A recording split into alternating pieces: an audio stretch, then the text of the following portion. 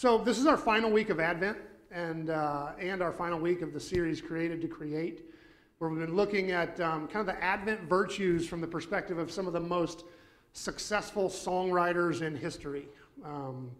Esther and I were driving around with our 4 youngest kids on Wednesday, because when you've only got 4 kids, man, you can just go anywhere. That's like nothing. And we were delivering some of Esther's goodie bags to some friends and family, and what struck me as we were trying to find Christmas music for the entire trip, because it was a pretty long drive, is how small the canon of Christmas music really is. Like, it's really just a small number of songs that everyone in history feels like they have to cover. So what seems like a lot of selection is actually just a lot of repetition. But what was more interesting to me was the way that some songs have risen to the top of like Christmas regulars, while others have just kind of faded into obscurity. So somehow Mariah Carey's Christmas song is now on, they just play it every other song. And Bobby Helms' Captain Santa Claus from 1957 does not get regular play. Has anyone heard this song? We bumped into it on accident. Listen to how the chorus of this little gem goes. Hooray for Captain Santa Claus and his reindeer space patrol.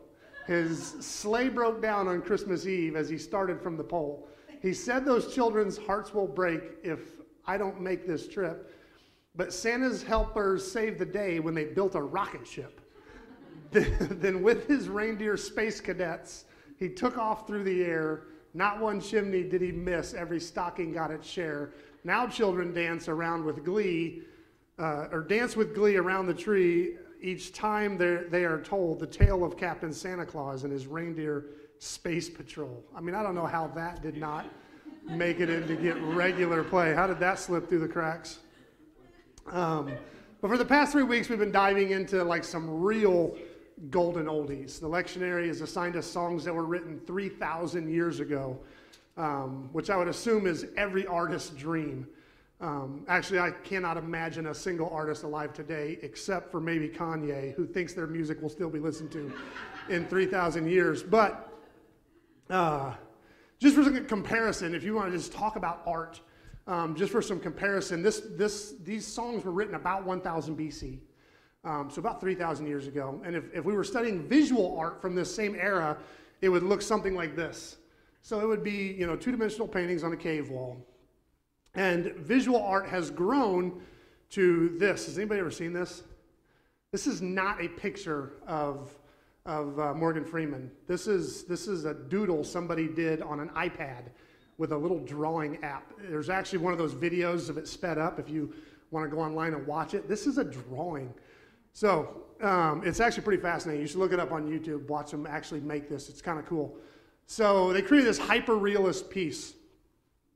There's actually a great video of it. So visual art has gone from two-dimensional drawings on a cave wall to hyper-realistic drawings on an iPad, and lyrical art has gone from unfailing love and truth have met together, righteousness and peace have kissed, truth springs up from the earth, and righteousness smiles down from heaven. Yes, the Lord pours out his blessings, to I don't want a lot for Christmas. There's just one thing I need. I don't care about the presents underneath the Christmas tree. And if I don't stop, you guys will start singing.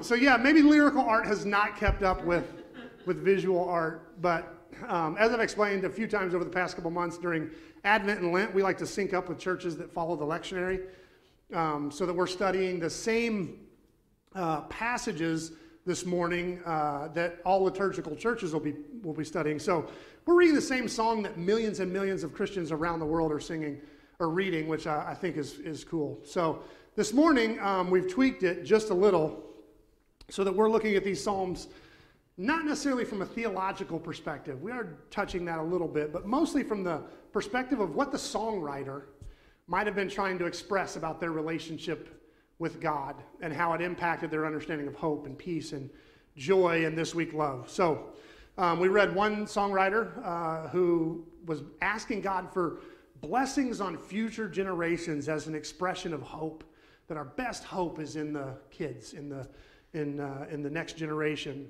We read a songwriter who looked forward to the day when God would bring together the tensions that seemed to tear us apart, into this beautiful wholeness, this shalom, this peace.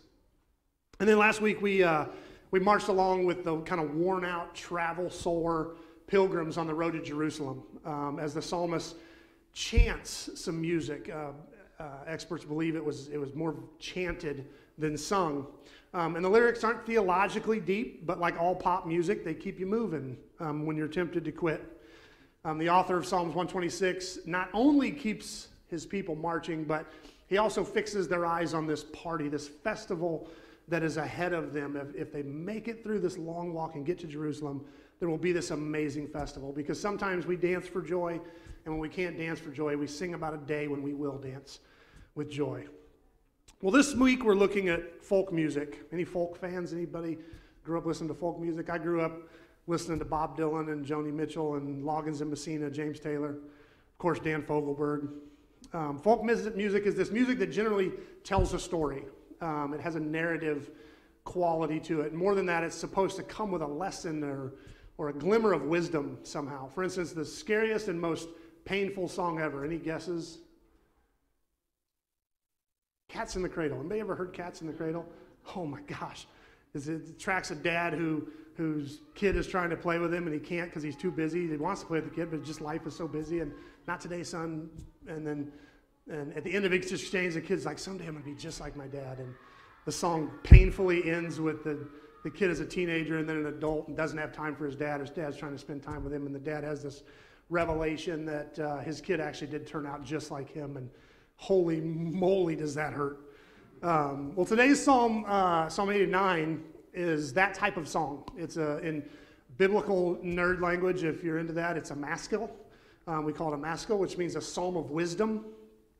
And the lectionary only actually gives us like 12 verses of it. It gives us like a little piece of it. And so earlier in the week, I studied out my 12 verses. I went to the commentaries and I did a little bit of word study and read what some other people had to say about it and started writing. On Thursday, I started writing, and I got about 2 hours in, and I opened my paper Bible, which I don't do often, and I realized there's actually 52 verses in this psalm.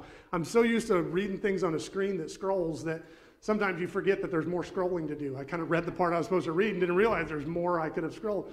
So I had to actually kind of scrap my message 2 hours in because as I read this psalm, I found out it was quite different than the 12 verses the lectionary was giving us. And since in this study we're trying to kind of focus on the art itself, I felt it was important we treat with the entire psalm. So I kind of decided to go with the whole psalm, but we're not going to read all 52 verses, but I do recommend you do that whenever you get a chance. So the first thing we need to do is look at the songwriter. It says, this is a song of Ethan the Ezrahite. And Ethan the Ezrahite, which turns out to be a little bit important. The psalm itself tells us who wrote it, and this is kind of a big deal because it places it in the Bible. We know where this psalm falls now. In 1 Kings, there's a passage just trying to emphasize just how wise Solomon is, just how impressive this dude is, and it says this: God gave Solomon very great wisdom and understanding and knowledge as vast as the sands of the seashores. In fact, his wisdom exceeded that of all wise men from the east and wise men from Egypt. He was wiser than anyone else, including Ethan the Ezrahite and the sons of Mahal, Herman, and all these other guys. So we don't know a lot about Ethan, but if we're going just off of context, if you're trying to make a point about just how vast the wisdom of Solomon really is, and the way you do it is by going, believe it or not, this dude is even wiser than Ethan the Ezrahite. That means Ethan's pretty darn wise.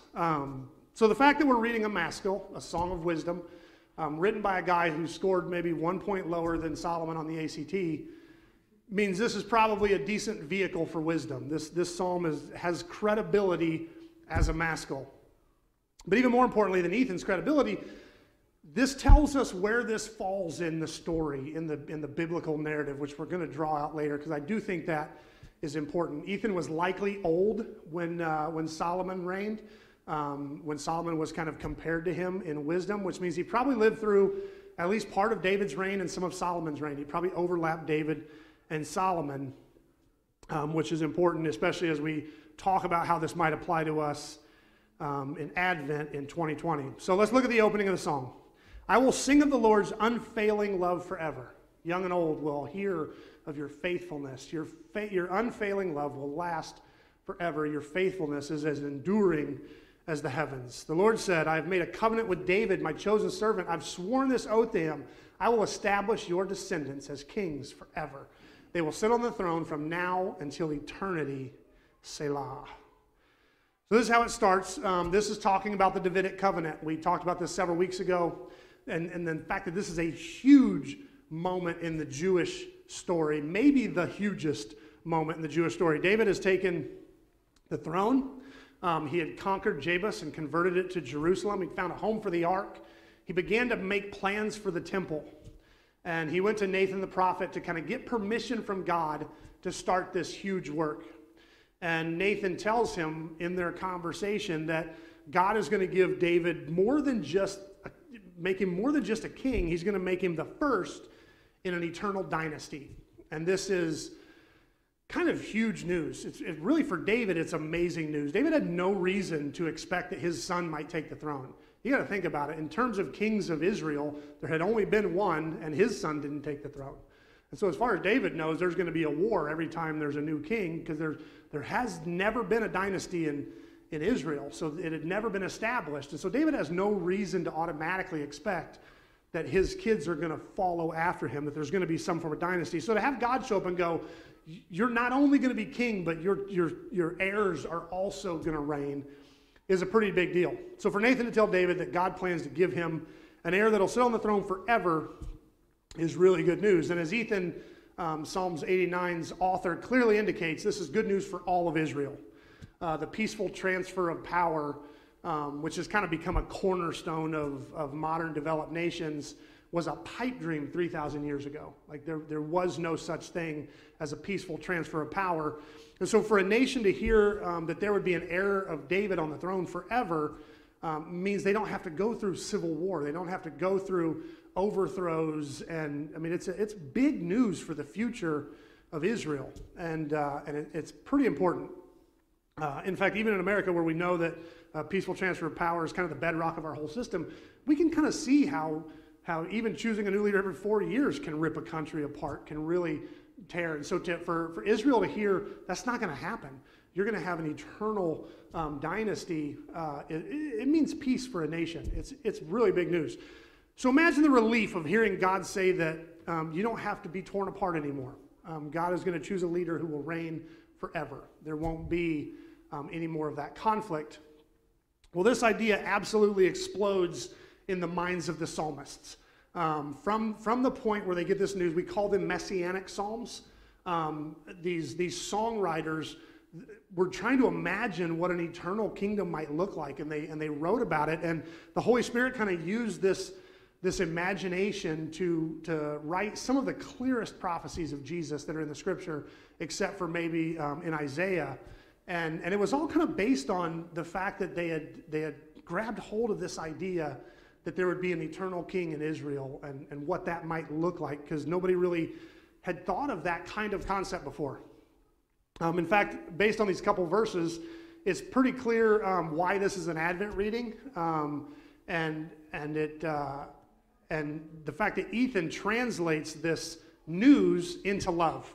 He says, I'll sing of the Lord's unfailing love forever. Young and old will hear of your faithfulness. Your unfailing love will last forever. Your faithfulness is as enduring as the heavens. So Ethan, who is so wise, he's compared to Solomon, to make sure we know how wise Solomon is, recognizing that God establishing an eternal king is an act of love. It's not just God saying, I want this guy. It's God saying, I love you so much, I'm not going to let you be ripped apart by this anymore. I'm going to establish a king. Ethan sees this as a huge act of love. Your unfailing love lasts forever. So Ethan established that God's promise is an eternal king, and that's what motivates this outpouring of love. Then he goes on to talk out in very poetic language about how amazing God is. I'm not going to read this part. It takes a while. He says stuff like, you rule the oceans. You've crushed the great sea monsters. You've scattered your enemies with a mighty arm. The heavens are yours. The earth are yours. The entire universe is yours. You created north and south and all these things. And he goes on and on and on. After a couple of big flourishes, he emphasizes the whole statement of how amazing God is with this statement. Yes, Our protection comes from the Lord, and he, the Holy One of Israel, has given us a king. So all of this amazing stuff about God is wrapped up and motivated and driven by God's promise for a king. So it's clear that all this adoration is focused on this promise. Ethan digs into next. He says, long ago you spoke in a vision of your faithful people. You said, I have raised up a warrior. I have selected from him the common people to be a king. I have found my servant David. I have anointed him with holy oil. I will steady him with my hand. With my powerful arm, I will make him strong. His enemies will not defeat him, nor will the wicked overpower him. I will beat down his adversaries before him and destroy those who hate him. My faithfulness and unfailing love will be with him, and my authority he will grow, and by my authority he will grow in power. I will extend his rule over the sea, his dominion over the rivers. He will call out to me, you are my Father, my God, and the rock of my salvation. I will make him my firstborn son, the mightiest king on earth.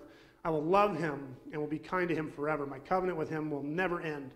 I will preserve an heir for him. His throne will be as endless as the days of heaven. So you see how this is starting to tell a story. Ethan is telling a story of something that's already happened. God's promise to David. It's starting to sound like a Fogelberg song. Met my old lover in the grocery store. In the snow on Christmas Eve. He's telling a story with his music here.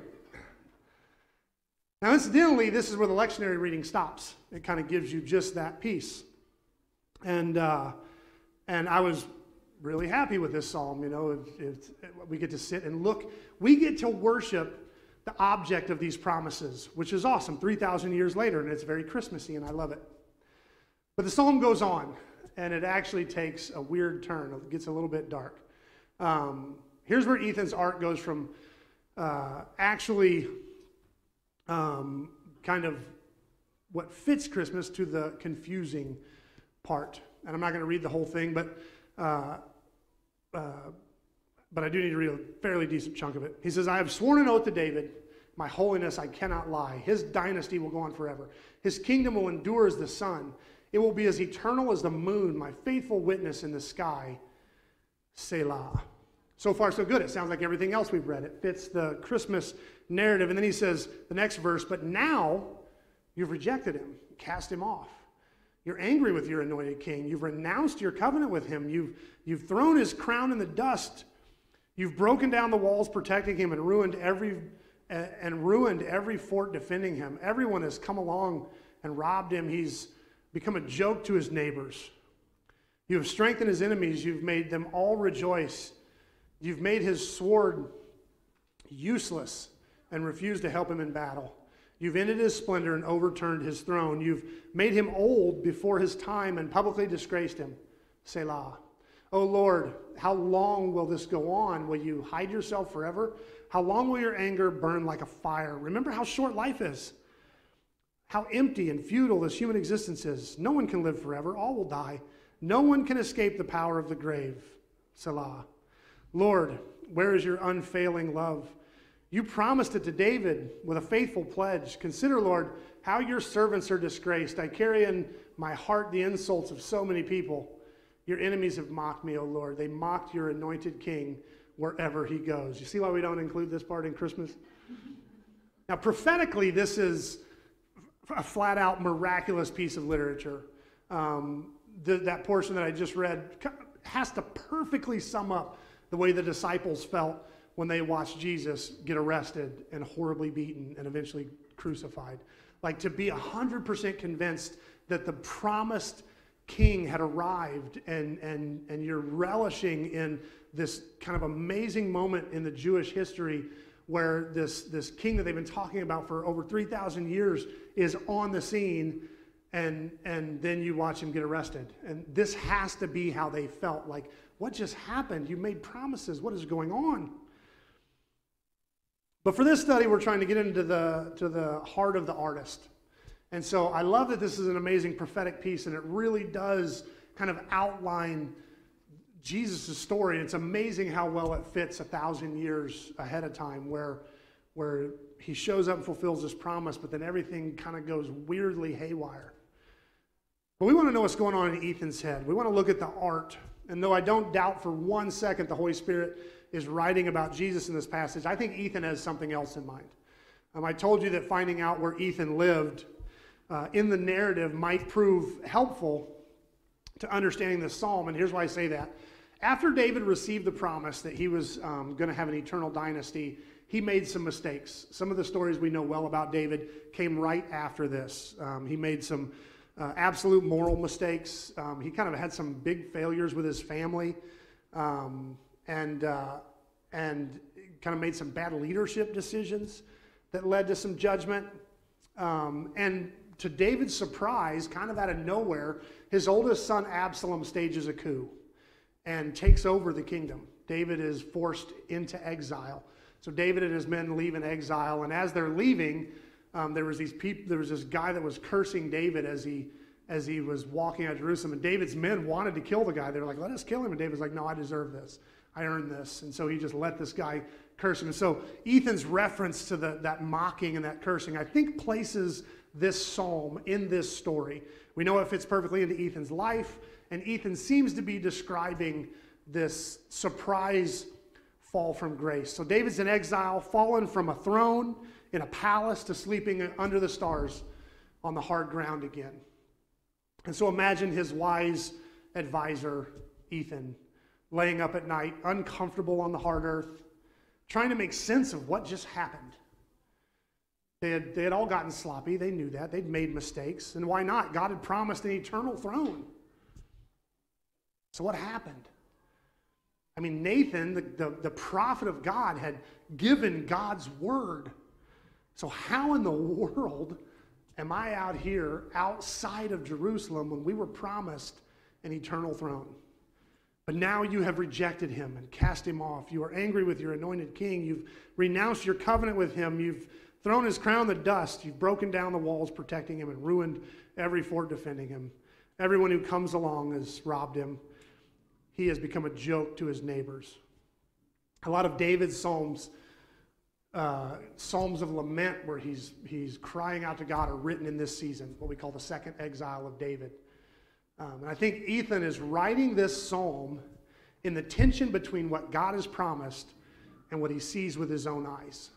He's writing this psalm to describe that tension. And this is what Advent waiting is all about.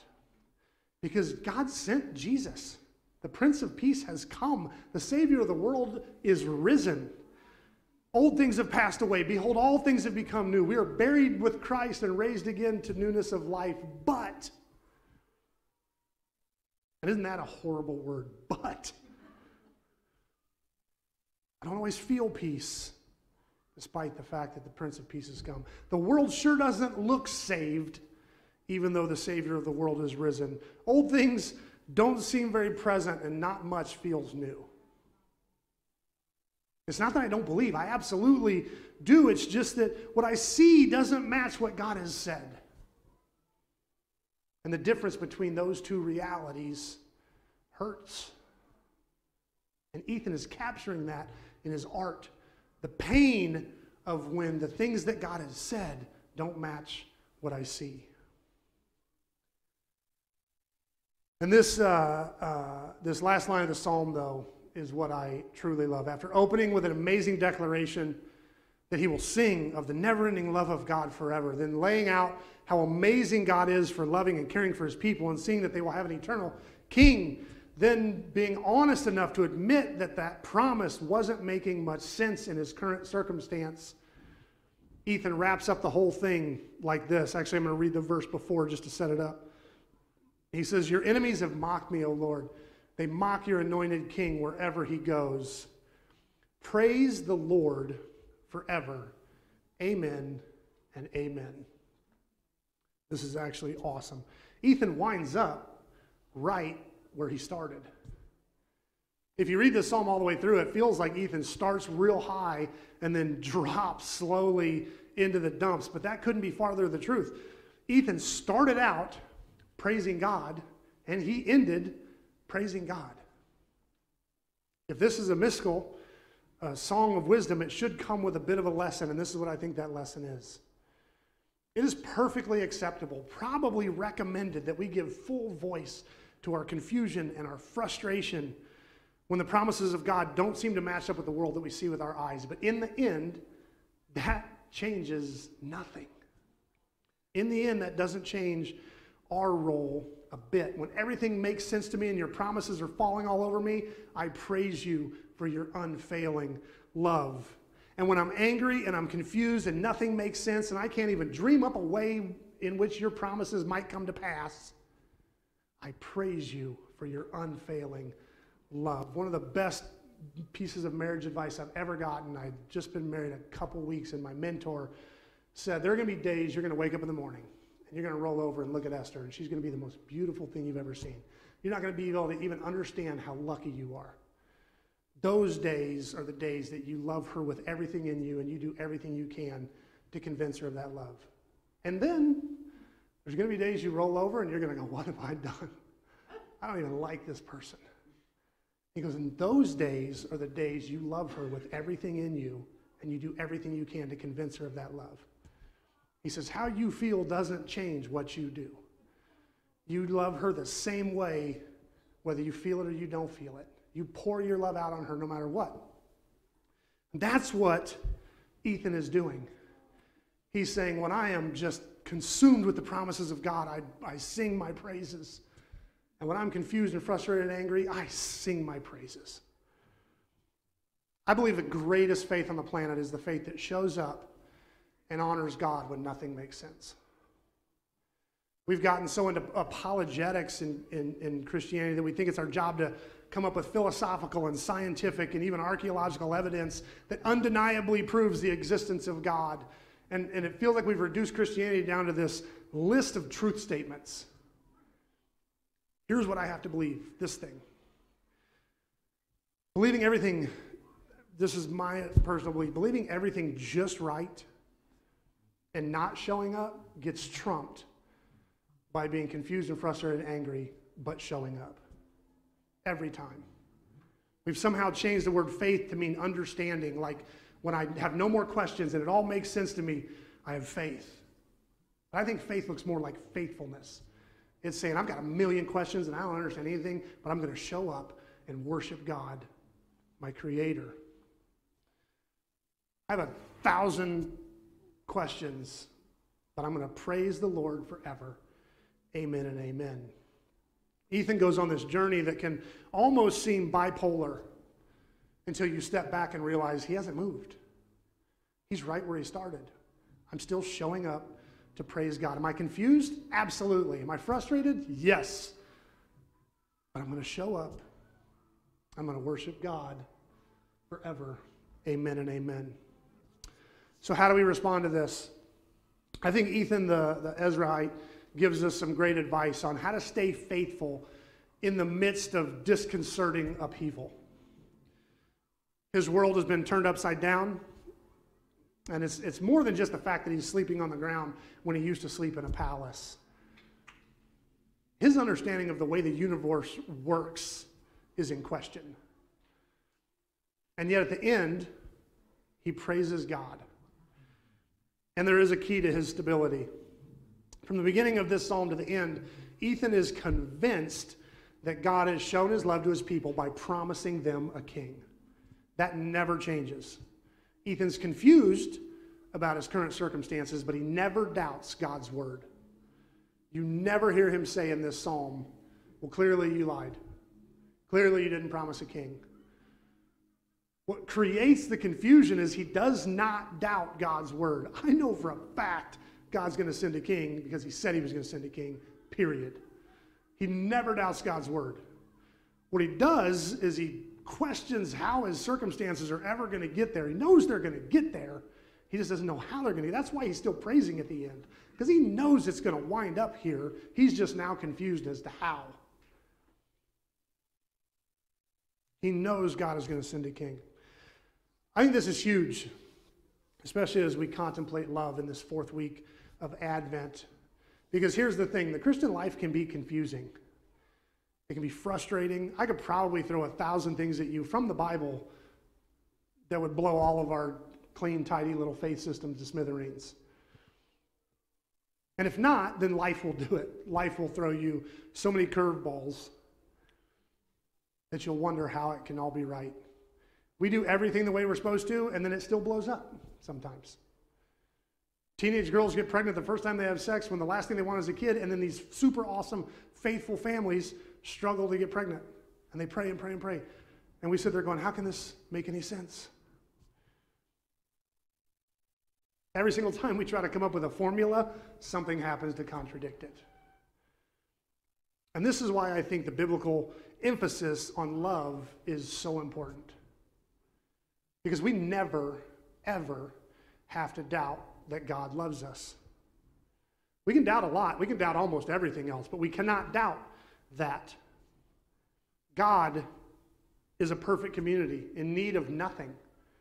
And yet, motivated by nothing but love, he stepped out of heaven and into a womb, putting on true and complete humanity with all its pains and degradations, and was born for love. He lived for love. He suffered unbelievably for love and died for love.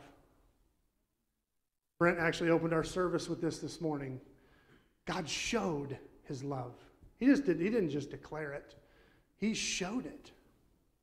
He's proven that he loves you. No matter how confusing life gets, no matter how frustrating 2020 gets, no matter how broken things seem or how undeniably unjust the world gets and has gotten for 2,000 years, people still gather. During famines and plagues and wars and persecutions and sickness and abuse and divorce and bankruptcy and every kind of pain, they've stopped this time of year to remember God did not leave us alone. He did not abandon us. He shows up. You can send it to me. It's the story of Wadsworth Longfellow. Longfellow was a man who had lost his wife in a horrendous accident where her housecoat caught on fire. Shortly thereafter, while he's still in mourning, his oldest son enlists in the Union Army. This is during the Civil War, and was shot. And when Longfellow got the news that his son was shot, he found out he was likely paralyzed. And when he was reading the letter, he can hear the cannon fire not far from his home. So now he's a widower, father of 6 with a paralyzed son, and by the sounds of it, his house could be overrun by rebel soldiers any day. In the midst of this hell, Longfellow writes a poem that was later converted and set to music. It says, I heard the bells on Christmas Day. Their old familiar carols play. And wild and sweet the words repeat, peace on earth, goodwill to men. He goes on to tell how horrible the world looked. If you read the poem, there's some verses they didn't bother setting to music because they're pretty dark. It was honestly sounded a lot like Ethan the Ezrahite song. And like Ethan, Longfellow ended his poem like this. He said, and in despair I bowed my head. There is no peace on earth, I said. For hate is strong, and it mocks the song of peace on earth. Goodwill to men. Then pealed the bells.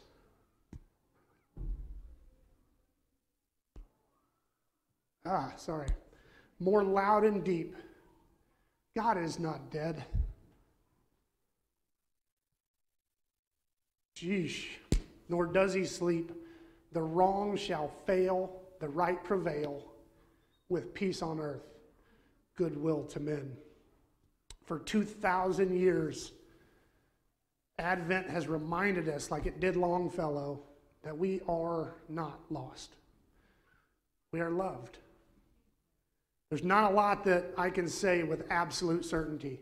I have very strong theological positions, but I also know I can be wrong on most of them.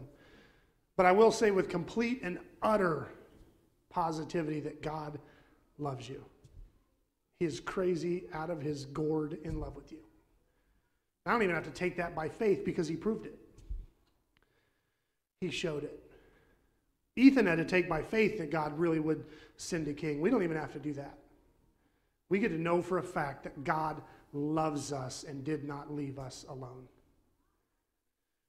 So whatever metaphor grabs your heart, whether it's a prodigal son or a lost sheep or a rabbi calling an overlooked disciple to follow him, or a Jewish teacher talking to a Samaritan woman, or an enemy binding the wounds of the downtrodden, or Jesus saying that you are his pearl of great price. Whatever metaphor works, grab it and never let it go, because God loves you more than you could ever dream.